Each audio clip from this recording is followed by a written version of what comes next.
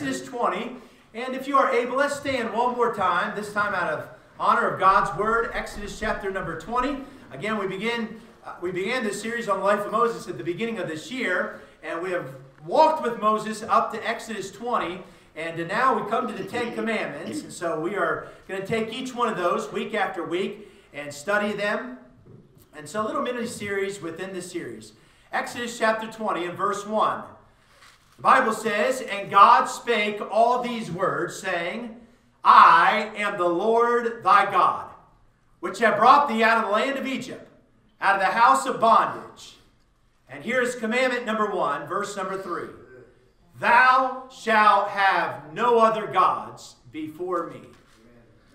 Would you read that verse with me? Exodus 20, verse 3. Ready, set, go. "Thou shalt have no other gods before me." That's the first commandment out of the Ten Commandments. I want to preach this morning on this subject, God alone. God alone. And let's pray.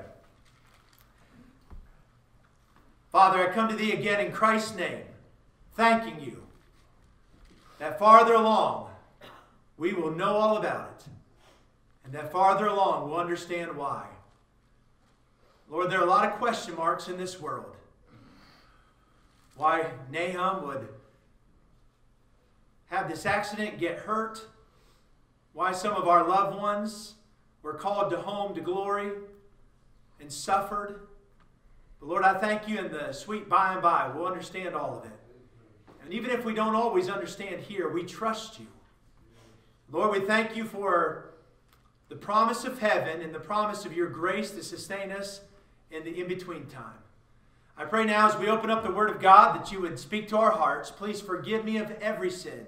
Fill me. Lord, I just want to be a blessing. I want to be used by you. I pray that you would speak to us. We pray this in Jesus' name. Amen. Thank you for standing. You may be seated.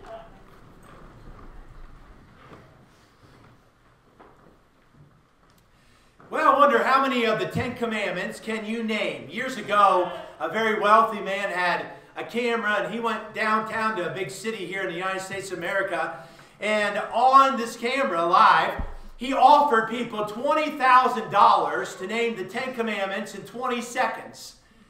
And I want to ask you, could you name the Ten Commandments in 20 seconds? Could you name the Ten Commandments in order? Could you name the Ten Commandments? I say that because I imagine this crowd here this morning, all of us would say, boy, that's a shame. They've taken the Ten Commandments out of school, and I say amen for that. And it's a shame they've taken Ten Commandments out of court, out of public places, and I say amen to that. The Ten Commandments need to be in those places. But here's what I want to say. The reality is that we gripe because they take the Ten Commandments out of those places, but most of us do not know or live by the Ten Commandments. I mean, we can complain all day long. I tell you, I think the Ten Commandments should be down at the courthouse.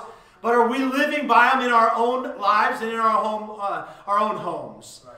I want to give you some introductory statements as we come to these Ten Commandments. And follow me, this is just introduction. But first of all, the Ten Commandments were not given as a way of salvation.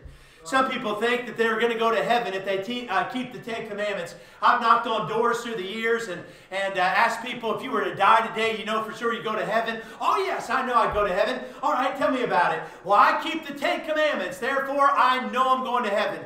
I want to say to you, friends, no human being can keep the Ten Commandments. It's an impossibility. We're sinners, and we break the Ten Commandments. You say, well, I haven't broken all of them. I've only broken one. But in James chapter 2 and verse 10, the Bible says, if you have broken one commandment, then you have broken all the commandments. You say, I don't understand that, preacher. All right, imagine between right here and the apex of this room, there was a chain link all the way up to the apex of this roof. Of this ceiling, I should say. If one of those links was broken, the whole chain would be rendered unusable. And God says, if you have broken one commandment, you have broken all of the commandments. Right. The only human being that has never broken the Ten Commandments is the Lord Jesus Christ. And He is not just any human being. He is the God-man, the Lord Jesus Christ. But every human being apart from Christ has broken the Ten Commandments. Let me just say, again, introduction, that second, the Ten Commandments were given to show us that we are sinners and that we need a Savior. They reveal to us the holiness, the righteousness of the purity, the perfection of our great God. They are our schoolmaster to bring us unto God that we might be justified by faith, Galatians 3:24 says. And again, a person is not saved by keeping the commandments. A person is saved by trusting in Jesus Christ alone for his or her salvation. Third, I want to say this, that the Ten Commandments were given on 2 tables of stone. They were actually given twice. Remember, God gave them the first time, and the children of Israel began to worship a golden calf. Moses got angry, and he threw them down, and so then God wrote them again with the finger of God. But he wrote them on 2 different tables, and those 2 tables are very important. The first table signifies our relationship with God. The second table signifies our relationship with one another. For instance, the first commandment, thou shalt have no other gods before me. That's my relationship with God. On the second table, we'll come to this. Thou shalt not kill. That's my relationship with my fellow man.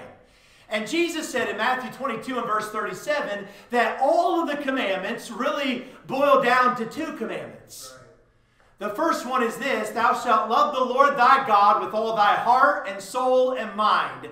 Because the first commandments all deal with God and loving God.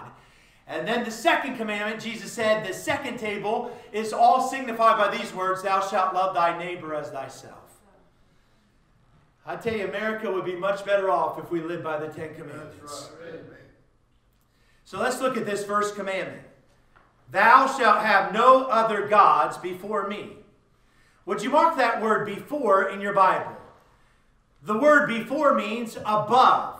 It means over. It means against the face of God. Thou shalt not have any other gods before or against me. It literally means this. We should never bring any God into his presence. We should not put any other gods before his face. If we put it in our term, maybe it would say this, that God should have no rivals in our heart. He is to be, the title of my message, God and God alone. There is, by the way, there's only one God. And it is the God of the Bible. And he wants no rivals. So from verse 3, we can deduct several things. We can deduct this. We should not worship Allah because he is not the God of the Bible. He is not God. Our God is the supreme God. He's the only God that deserves our love. We should not worship Buddha. We should not worship Mary. You say, well, Mary was the mother of God. Mary was the vehicle by which God used to bring Jesus Christ in this world. But she was a sinner just like all of us who needed a Savior. And we don't pray to Mary or through Mary. We pray to God through the Lord Jesus Christ. 1 Timothy 2:5. There is one God and there is one mediator between God and men. And that is the man Christ Jesus. We thank God for Mary. And God used her. And every woman in our church should look up to Mary. But she is not God. We don't pray to her or through her. We should not worship the Pope, the priest, the pastor, or any other man. You don't have to come to me and confess your sins. You can go straight to God for that. You don't have to come to me and pray to me. Now, if you want to say, preacher, would you please pray with me about this? I would love to pray with you about that, but you can go straight to God through the Lord Jesus Christ. This verse also means, and I know I'm going to meddle here, but we should exclude the Masonic Lodge. Amen. I was studying about that a little this week, and man, it is so blasphemous. Yes, sir. The senior officer of a Masonic Lodge is referred to and is dressed as the worshipful master. That's blasphemy, friends. We have one master, and he is the only one worthy of our mercy, of our worship, and his name is the Lord God and God alone. And he is the only one that is worthy of our worship, and he should be the only love of our hearts and our lives. It should be God and God alone. I hear people at different times say, well, God's first place in my life. And I understand what they're saying, but the truth is God should be the only place in your life. Can you imagine if I went to my wife and I said, baby, I love you. In fact, out of all these lovers, and I have 20 other lovers, you are my first and foremost lover, baby. And she slapped me upside the head. Rightly so, right? I mean, she'd be like, I don't want to be the first of many lovers. I want to be the only love of your life. Amen. By the way, she is. We're a couple weeks away from 20 years, and praise God for that. We're going away for a couple days and cannot wait. God doesn't want to be one of many lovers in our lives. You know, the Hindus, they just add Jesus Christ to all their other gods. We are not pantheists. We don't believe in many gods. We are not polytheists. Polytheists, many gods. We're not pantheists. We don't believe everything's a god. We believe there's one God, and He should be the love of our lives. Amen. One and only. The first commandment, by the way, is the basis of all the other commandments. If I can get the first commandment right in my life, then all the other commandments all fall in place. And so, what's the problem? We have killing, we have murdering in America, we have stealing, we have lying, all these commandments that are broken. I tell you, the problem is not all of those commandments as much as it's the first commandment. If we could get God in His rightful place, we won't kill, we won't steal. And so, I want to ask you a question. Are you guilty of breaking the first commandment? Am I guilty of breaking the first commandment? Let's look at this. I want to give you 3 observations about the first commandment this morning. We'll look at it straight from the Word of God. Number 1, the first observation. Would you write this down? The first commandment begins with a revelation. It begins with a revelation. Most people begin with verse 3, but that's not where God begins. They skip over 1 and 2. But look at verse 1. And God spake all these words. Would you underline that in your Bible? I circled the word all. See, the 10 Commandments begin with this revelation. It is God speaking. Look here. The 10 Commandments did not come from Moses. Well, preacher, I watched this movie and it was called the 10 Commandments and it came from Moses. Oh, that's fine, but they didn't come from Moses. God spoke all these words. They came from Almighty God. Years ago, Ted Turner, who obviously became very famous and owned the Braves and CNN and TBS and TNT and other stations and so forth. But he, of course, was a God denier. And he declared that the 10 Commandments were obsolete. And here's what he said. And I'm going to quote Ted Turner. We are living with outdated rules. The rules we are living under are the 10 Commandments. And I bet nobody even here pays much attention to them because they are so old. Too old. When Moses went up on the mountain, there were no nuclear weapons. There was no poverty. Today, the 10 Commandments would not go over. Nobody around here likes to be commanded. Commandments are out. End quote. I don't know about you. I have a problem with that quote. Amen. The 10 Commandments are not outdated because God's Word is timeless, not trendy. And the 10 Commandments did not originate with Moses. The 10 Commandments originated with God. And they are not the 10 suggestions for our lives. They are the 10 commandments that God gives to us. Amen. God, look at that, verse 1. God, remember the Bible is the revelation of God to us. God. We studied that on Wednesday night. The name God means Elohim. In the beginning, God created the heavens and the earth. God, Elohim. Do you know what the name God means? Elohim. It means the strong one, the mighty one.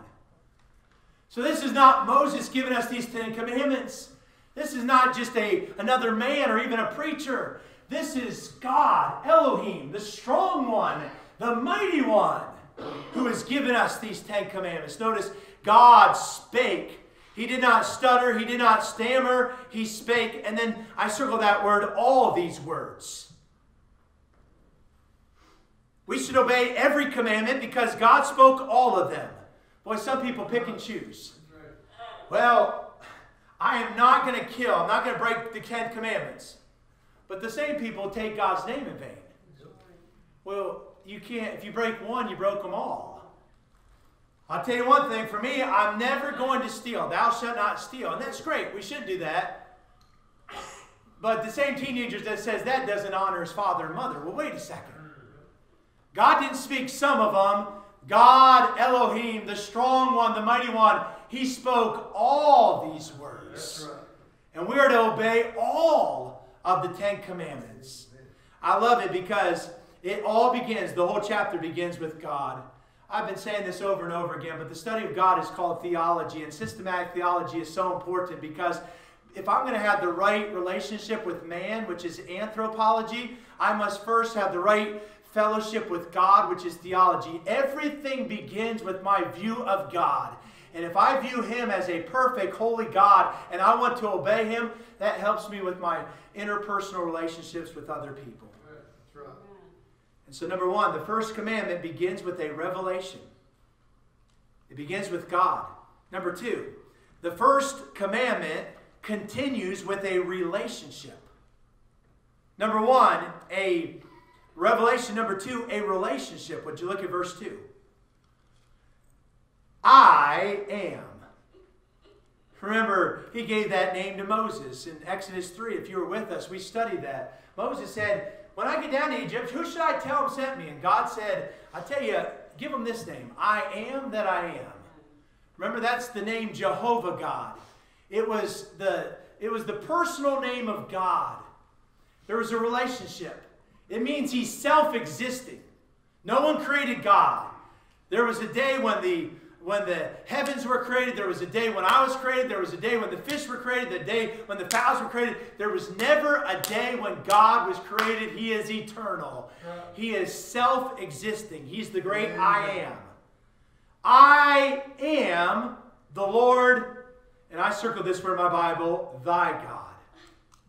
There's a relationship here, which have brought thee out of the land of Egypt, out of the house of bondage. Again, God could have revealed Himself in any name, but He revealed Himself as the I am. And He said, I am thy God. I am your God. That phrase, thy God, is repeated 5 times throughout the 10 Commandments. And He's reminding the children of Israel, I'm your God. There's a personal relationship. He's reminding them of His authority. Do you know, all of us, I'm looking about, there was a day when all of us were created. And we were created by Almighty God. You are not an accident. God created you. You did not evolve. God created you. For many of us, maybe most of us in this room, I don't know all of us, there was a day not only when God created us, but God redeemed us. I like that word, I have brought thee out of the land of Egypt. There's a day when God saved us. He redeemed us. He brought us out of that bondage. So for those of us who are saved, we belong to the Lord twice, don't we? Amen. We were created by God, and we were redeemed by God. May 1st, 1978, really it began with conception, but that was the day I was born. God created me. Write that down, May 1st, so you can remember to, cards, gift cards to Krispy Kreme donuts. But then, years later, July 21st, the Lord saved me. Amen. I'm twice His. If you're saved, you're twice His. Amen. That's right. So, these commandments take on an extra special element for those of us who are saved because not only did He create us, He is the Lord our God. I don't tell Michael Cook or Judy Yang or Avery Fields. I mention them because they're the same age as Andrew. They're all within just a few months apart. I don't tell them to clean their rooms.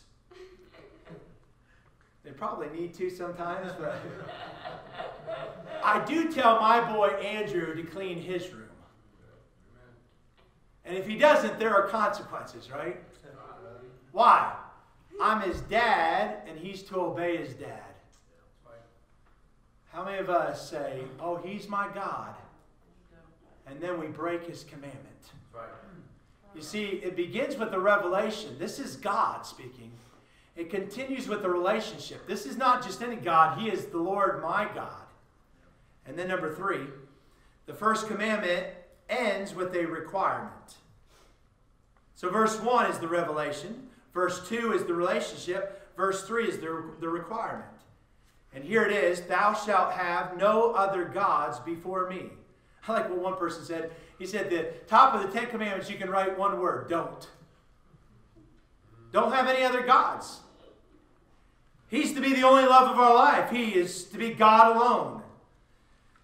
Could I say anything or anyone we fear, love, or serve more than God has become a God in our lives? Right. And there are always gods that compete for our love and our loyalty. Let me just mention a few. I could mention many others. And I'm going to try to mention the ones in America. You say, well, I don't have Molech, or I don't have Baal, or I don't have Ashtaroth. Okay, what about these gods? The God of pleasure. Right. Paul was writing Timothy in 2 Timothy chapter 3 at the end of Paul's life. He wrote, of course, under the inspiration of the Holy Spirit. In 2 Timothy chapter 3 and verse 4, Paul said this, that in the last days, here's one of the characteristics. Men shall be lovers of pleasures more than lovers of God. America is guilty of breaking the first commandment. We are a nation filled with pleasure seekers and pleasure lovers. And the God of pleasures has taken control of our country and our churches and our homes and our families. And we have broken the first commandment. Say, prove it, preacher. All right, Sunday has become the day to miss church. Run to ball fields and campgrounds and amusement parks. The day to go shopping, the day to go swimming, the day to go to the flea market. I mean, it's the day to do everything other than to give God the day. Could I remind you, according to the Bible, Sunday is called the Lord's Day. Yet how many in America have made it my day instead of his day? Come on now. Recreation is not bad. Vacations are not wrong. Playing sports, I love to play sports. Those things aren't bad. But if those things take the place of God, then I have broken the first commandment. So let me just enumerate. You should not miss church to hunt or to fish. Nothing wrong with hunting. How many of you enjoy hunting? Nothing wrong with fishing. How many of you enjoy fishing? All right, I was visiting yesterday, and this dad was telling me, he's like, I bought 2 fishing bowls for my boys, and man, I can't wait to get out there to Wilson Creek and go fishing with my boys. And that's great, unless you do it on Sunday. That's right, sir. And now you have said this is more important than the Lord in his day. Should not miss church to go to a ball game. Should not miss church to watch a ball game. It's the Lord's day. I need to be in the Lord's house. I love ball games. Andrew's playing baseball and county baseball there, and for 9 and 10. Of course, he just turned 9, and his team went undefeated. And boy, we had so many fun nights over there at the ballpark, and we played all the other teams in the county, and our team beat all of them. And the other night, Thursday night, we were playing under the lights, and man, it was so much fun. And we were winning. And Andrew hit the ball into right field and ran around all the bases and got a home run. And that run finished the game off. And man, we were all cheering and celebrating. It was great. I love it. Brother Daves and I, we always talk about, I love baseball. But I know this. My boy's not playing baseball on Sunday. Not playing baseball, doing travel ball and missing God's house. How many of you like to camp? Like going camping? All right, a few of you. That's not my thing, okay? I pay my mortgage. I want to sleep in my bed where it's 72 degrees. I'm too much of a wimp to go out there, all right? I like when I wake up in the middle of the night where I can go to my bathroom and flush that toilet. Or go to my kitchen and get a snack or a drink, you know. But some people like camping. I'm not knocking that. I'm just saying, if you do camping on Sunday morning when you should be in God's house, broken the first commandment. Any ungodly people here like to shop?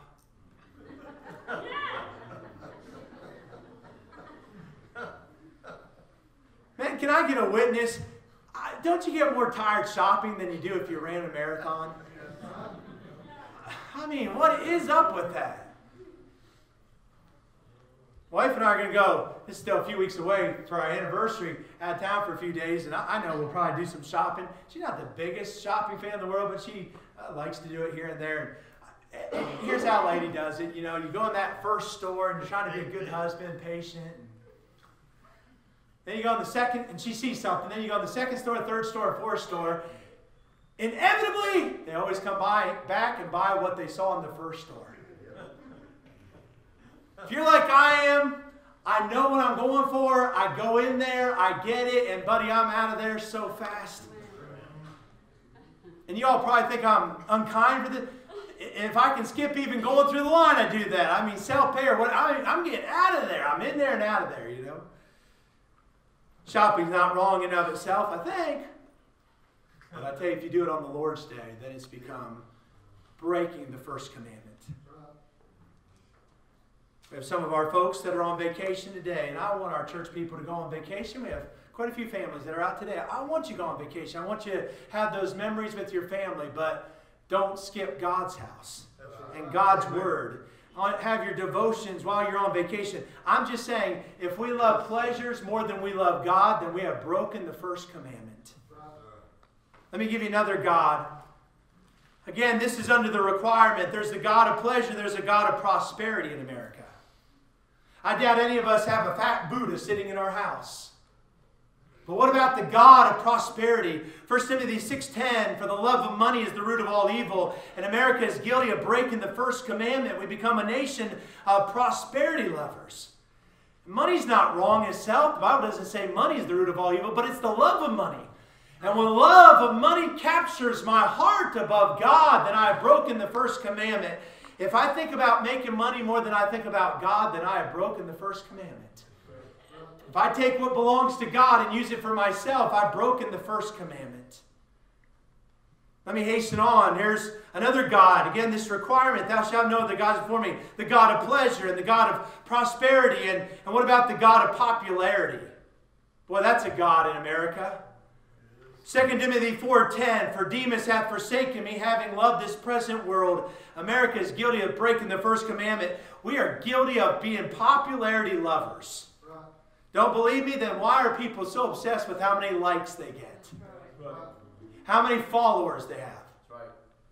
You won't believe how many views I got on this video. I'm not saying those things are wrong, but I'm telling you, if you crave that love and crave that attention, I should say, beware, you can break the first commandment. America has become American Idol, hasn't it? Right. I love Pat Riley. He used to call it the me disease. America has the me disease. Andrew and I went to a ball game the other day, and we're standing in line to get a hot dog. And while we're standing in line to get a hot dog, the guy we're getting a hot dog for Pete's sake. Paying $7 for a hot dog. Oh. The guy in front of me. I'm like, you're taking a selfie in a hot dog line? What a weenie, right? No. We are obsessed with ourselves. And I'm saying, if you love fame more than you love God, you have broken the first commandment. I tell you, your business can become your God. Your career can become your God. Your social status can become your God. Your vehicle can become your God.